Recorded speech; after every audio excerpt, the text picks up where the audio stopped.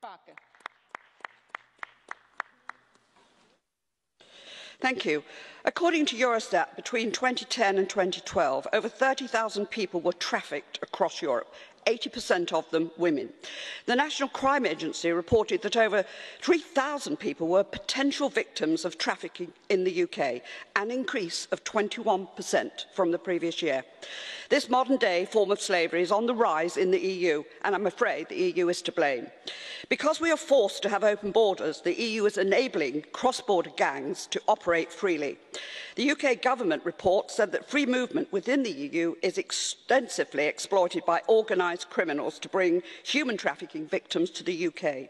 Even Europol admitted that free movement policies make it harder to detect these crimes. So what has all the EU gender initiatives, funding and quangos actually achieved? The only people the EU has helped are the traffickers and those with histories of abuse and violence to come to the UK, because we are banned from doing criminal background checks. If we left the EU, we're still part of the International Labour Organization that supports equal working conditions.